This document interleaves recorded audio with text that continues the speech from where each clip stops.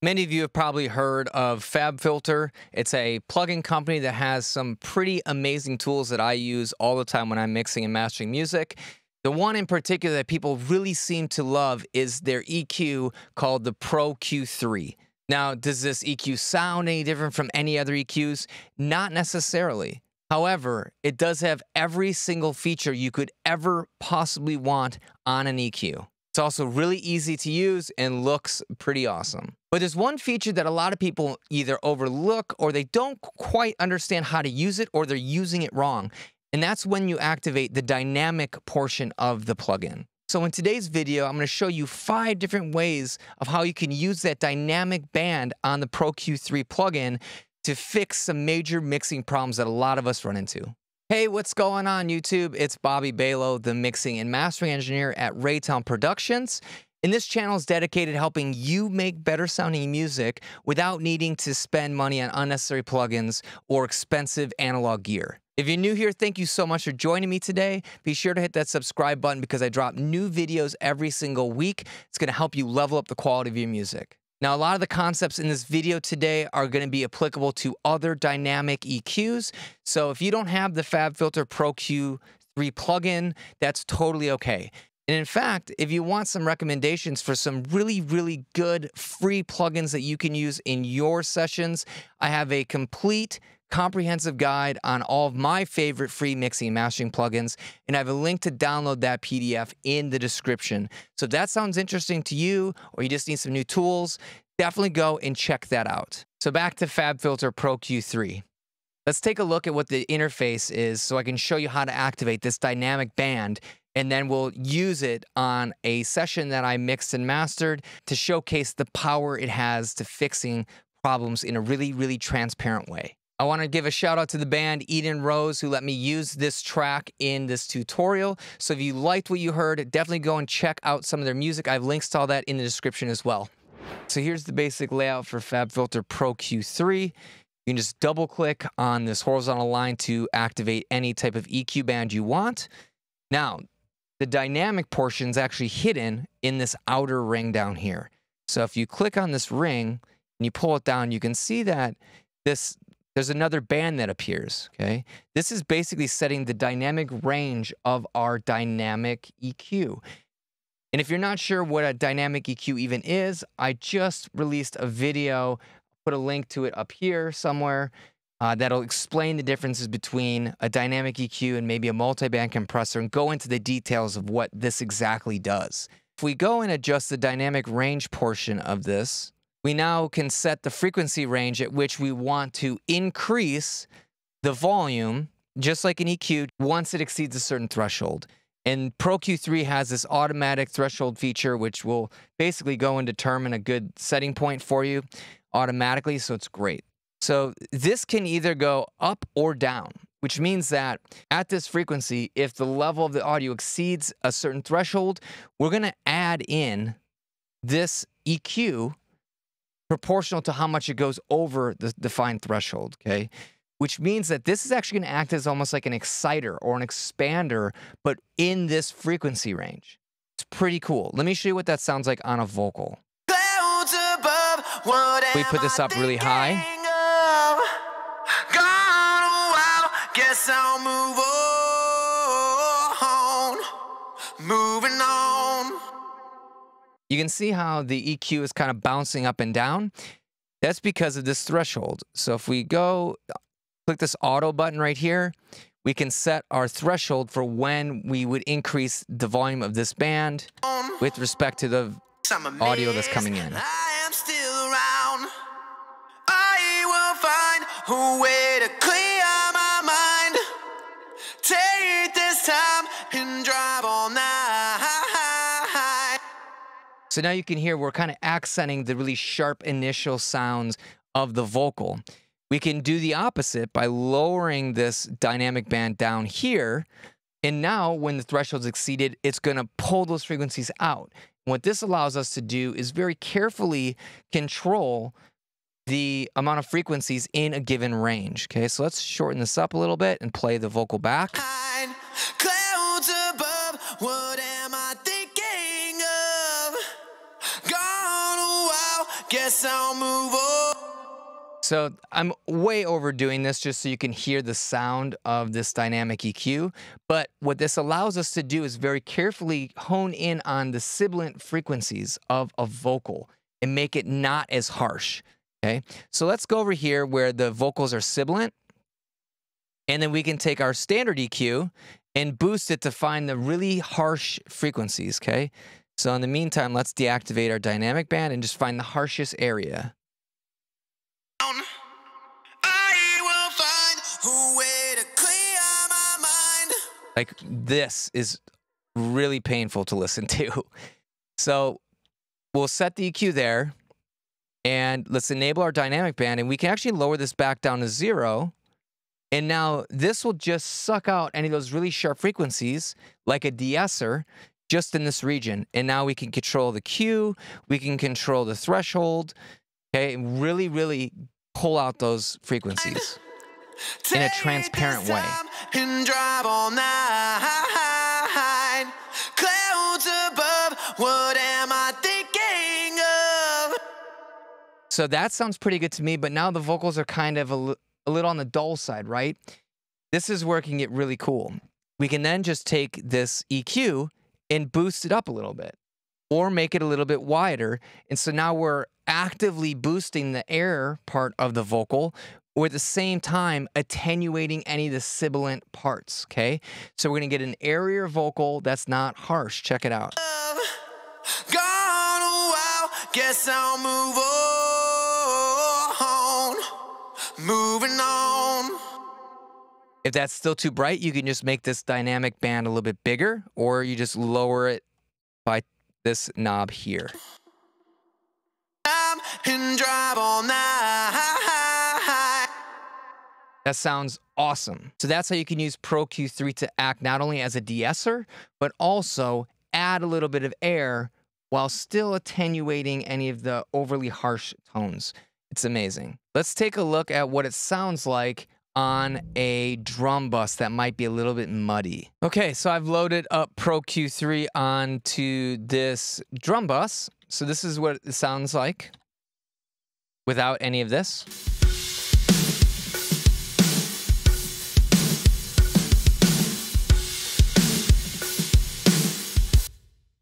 All right, so there's this like muddiness to this that I can hear.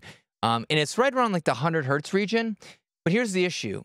With 100 hertz, that's where a lot of the top end power comes from the kick and some of the really meaty low end of the snare comes from. So if we go to try to clean up those frequencies, we might sacrifice some of the power from the kick or the snare. And also, if you have a tom fill, what ends up happening is that's where like the power is on the toms. So if we come in here, let me, for example, and just try to scoop out some of the 100 hertz using a normal EQ, this is what's going to happen. Okay, let's listen. So it's those frequencies, right? They don't sound that great, these. So let's go and cut that out. Just gave it a lot more space now, right? But watch what happens when we have a tom fill, right? Let me go to a spot here. The toms have no power, right? That sounded terrible. Right? It's all treble, right? Toms usually have a little bit more body to them than that. Check this out, because this is where dynamic EQs are amazing. We can use this to basically sculpt the tone of the drums with the regular EQ, and then, because we're concerned about the transients of the toms or the body of the toms, and the transients of that punch of the kick and the snare, we can take that dynamic band and actually increase it back up to where the 0 line is. So now, when we have really loud, punchy elements like a tom fill, something like that, this EQ will stop cutting the frequencies and then return everything back to where they were. Okay, so for the tom fill, then we get the body back. When the kick drum hits, we're going to get more of that body back on the kick. And then in between the kick and snare, we're going to have a little bit more of a scoop sound there that's going to help give it a little bit more sense of space. So check this out.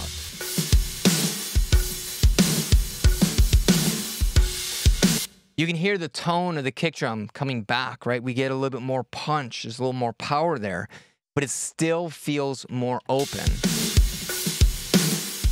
And how about those toms? Let's listen to that. Okay, let's listen to just the toms. Okay. Without that dynamic band. With it. So that's where you get your body back. Now, I'm only doing a few dB here. If you start doing bigger cuts, like for general tone sculpting, you're getting a way bigger impact to the sound. All right, let's check out how to use Pro Q3 on drum cymbals when they get a little bit loud and unruly. Okay, so here is the EQ I'm doing to clean up the drum cymbal track. Let me play that for you.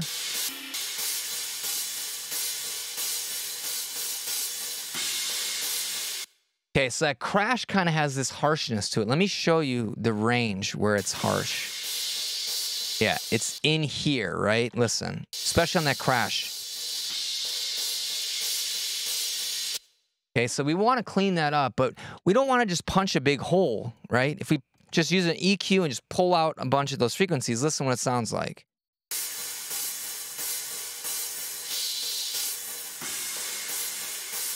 It definitely sounds smoother, but the hi-hats now kind of sound strange, right? Kind of sounds like there's a hole in the sound of the hi-hats. So instead of just digging this out, let's put that back and then use that dynamic band to tuck out some of the harshness when that crash cymbal hits. Okay, like right there. Now, I think this is attenuating way too much, so let me back off on this a little bit. And let's also go back in here and adjust the threshold so that it only pulls out those frequencies when the crash hits, and not all the time.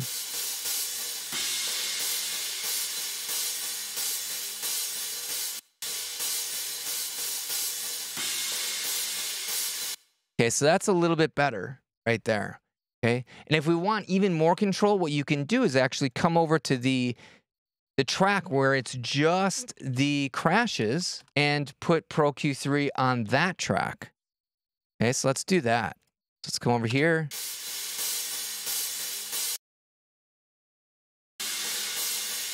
And there we go. Now when we play this back,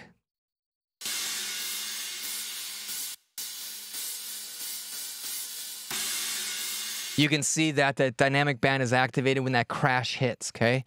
And if that's too much, again, we can kind of hide the fact that we're attenuating those frequencies by just putting a slight boost here, okay? It's going to make it feel airier without harshness. It's amazing.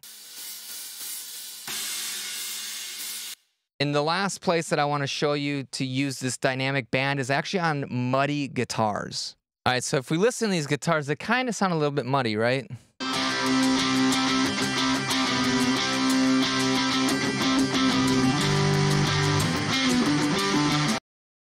Like right in here.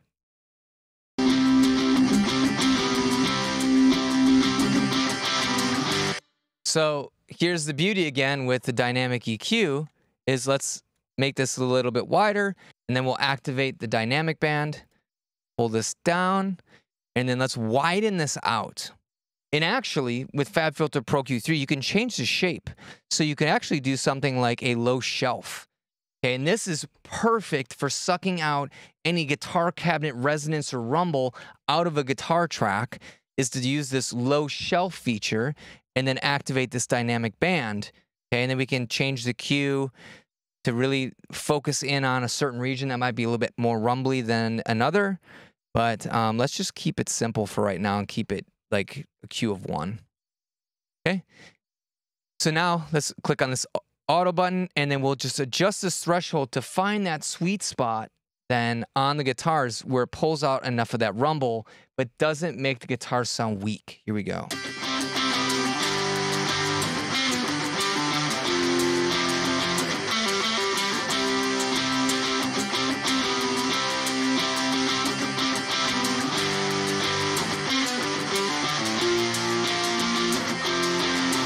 So here it is without it.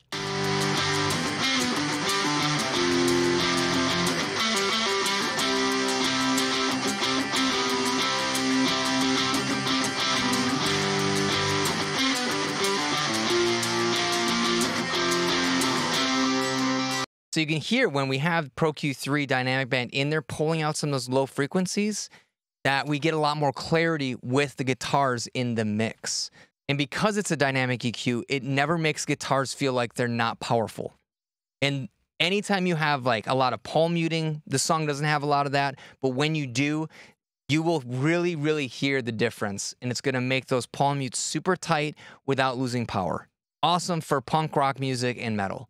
So there you have it. That is how you use the dynamic band on FabFilter Pro Q3 and 5 different ways that you can use it to help fix problem areas of your mix.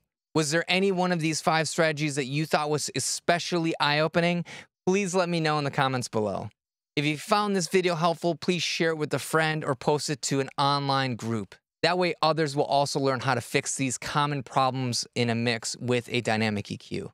And as a reminder, if you don't have a dynamic EQ or you just want some other really awesome plugins, I have a link to download my favorite free mixing and mastering plugin guide. All that information is in the description. Shout out to Eden Rose for letting me use this song on this tutorial. And with that, I want to thank you so much for your time and attention today, as always, and I hope to see you in another video.